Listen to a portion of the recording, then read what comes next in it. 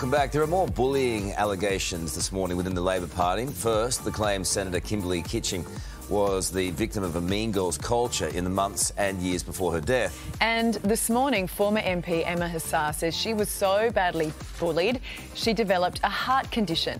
And she's called Anthony Albanese a, quote, gaslighting narcissist. Oof. Strong words, and Emma joins us now. Emma, thanks for your time this morning. Look, we spoke to Labor Deputy Leader Richard Marles on the show a little earlier, and he says now is not the time to launch an inquiry. What do you think? I think firstly I'd like to say my condolences are with Kimberley's family and her close friends. It's quite a shock death. But I think Richard Marles needs to add what Anthony Albanese is currently doing, which is traversing the countryside, electioneering and drumming up votes in support for the upcoming election, with not a pause in his schedule. And if not now, then when? The Labor Party weren't interested in taking action on what happened to me almost 5 years ago now. They've had a lot of time since then. There's been a lot of water under the bridge, and they are still happy to turn a blind eye. I would suggest that the Labor Party are doing what they've always done, which is pretend nothing's gone wrong, and then next week it'll be business as usual, and they'll never address the culture of the Labor Party. Were you aware at any time of Senator Kitching's claims?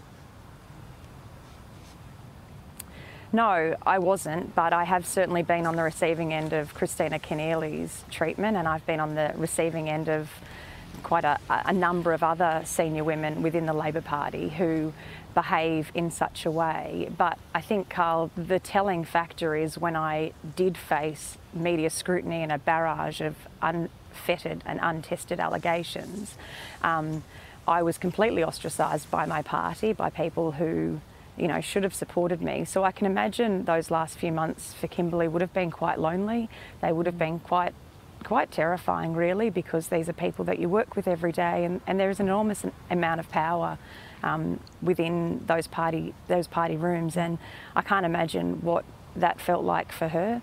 And I am absolutely not at all shocked that in the wake of her death that these revelations are being levelled at the Labor Party and the women within it. So are you saying there is a culture of bullying within the Labor Party, and specifically senior women? There is definitely a culture of bullying within the Labor Party. We've known about the faceless men for a long time. I think the term crumb maidens has been coined in the last sort of 2 years to describe women who benefit from, upholding those patriarchal systems that the men have been playing in for a long time, and that certainly extends to the women. I came out of the chamber in December, I think December 6, 2018, when I finally, stood up and took my voice back and got out of this culture of shame and silence that I felt, and gave a speech on the floor of Parliament. I walked out, and Anne Ali looked me up and down like, I was in high school again, and she said, "Oh, that was disgusting," simply because I dared to push back and say enough's enough, and I'm taking action about what's been said about me and what's happened. I had no support from those women. They were certainly very quiet. None of them came to my defence, and the things that were going on behind closed doors at that stage for me, I knew the depths of the bullying and the way that they were lining up together to ostracise and to keep me out. I knew exactly how that feels, so I'm not surprised at all to read and to hear about what Kimberley was experiencing. So clearly, she made some complaints, and she went through some of those, party processes, but it didn't go anywhere. Did you make such complaints? Yeah. And was there anyone else that you had a problem with and that didn't report your accusations of bullying? Yeah, Karl, I had been making complaints to everybody from the General Secretary of the New South Wales Labor Party right through to our party leaders, to Tony Burke's office, about the sexual harassment that I was facing. I went into Tanya Plibersek's office one day and I broke down, and then she subsequently broke down, and all she could say to me was, "I'm really sorry, I thought this had stopped. This is what I was subjected to when I came in here." And I said, "Well, it hasn't stopped and it won't stop, and I really need some action taken." And nobody did anything about it. Nobody took any action. So I'm not surprised that even if Kimberly had raised it, that nobody did anything, because that's how they operate. They're going to say you've got an axe to grind, Emma.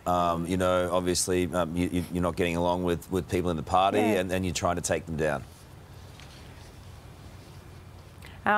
Karl, I haven't moved from, you know, my position since late sort of 2018, early 2019. I might not have had the words at the time to describe the treatment and what was happening to me, and in part I was still quite loyal to the party.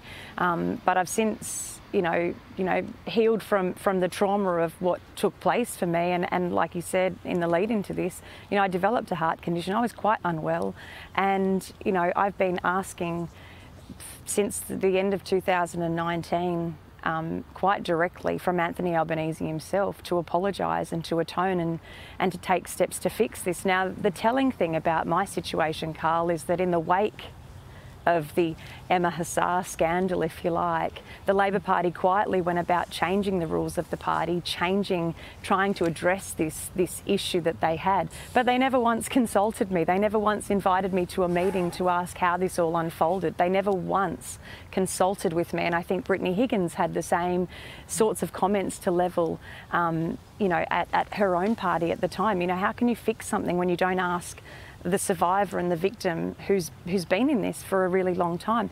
I don't have an axe to grind. What I want to see is that politics becomes a really safe place for women, and currently party politics is not safe for women, and I've been saying the same thing now for quite a number of years. I gave the same evidence to Kate Jenkins. Kate Jenkins and I have been discussing this matter since 2018 of how it gets cleaned up. That report that she wrote, you know, it's probably collecting dust on a shelf, because clearly if Kimberly Kitching has been making these claims for quite some time that she was the victim of bullying and a targeted campaign within our own party, then they certainly are not taking any of it seriously. But Emma, to be clear, you're just referring then to 2018. I mean, it was in 2018 there were accusations of bullying that were actually levelled against you as well at that time. I mean, I mean, are you guilty of doing that yourself in the past? And is this just something? Is this just a culture that has existed in federal parliament that for a long time people just go, well, it's just part of the job? Yeah, people do say it's the rough and tumble of politics, and what I got a lot of during that time was, oh, you know, politics is a game, and I totally rebuffed that statement. It is not a game. It's actually, you're dealing with people's lives. Now, just on that, you know, that claim, Ali, where you said I was accused of bullying, let's just, you know, go back over that for a hot minute. The person who made that allegation, that one person who was named in that complaint, has had 2 AVOs since that period of time. He's continued to stalk and harass me, even on the other side of the country, where I moved to get away from him and to get away from all of that.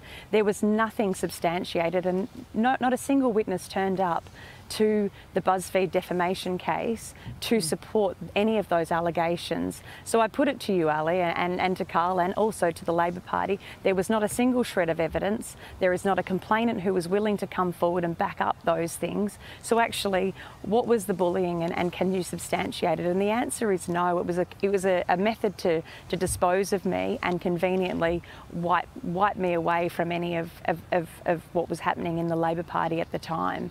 And I think that you remember that substantive, you know, accusation of me being some kind of Sharon Stone and some promiscuous woman who was floating around the halls of Parliament, which is also a load of BS. But and yeah, look, and all at the time was toxic shown that it wasn't. that None of that was proven. I think some of the allegations were proved to have merit from some of your staff about unreasonable conduct. But as you say, that's another sort of side issue there. But I just thought it was important when we're talking about this to raise that. Yeah, absolutely. Yeah, I think Kimberly Kitching had raised that Christina Keneally had pulled her into a very similar meeting that I was pulled into. No witnesses, you know, nothing in writing, and just this basically, you know, avalanche and attack. But the Labor Party's got a problem. They can't, you know, just in the same way that you can't claim to need to have a daughter to understand what rape is like for a woman, you can't cite to have 50% of your caucus as female to cite that you are good on women. You just can't. It just simply is not the case at all. Interesting to talk to you. Thank you so much for joining us, Emma. We really appreciate it. Thanks, Emma. G'day, it's Ali. And Karl. Thanks for watching the Today YouTube channel. Subscribe now for brand new videos every day and exclusive bonus clips. Ali, say please. Please? Why? Please? I don't know.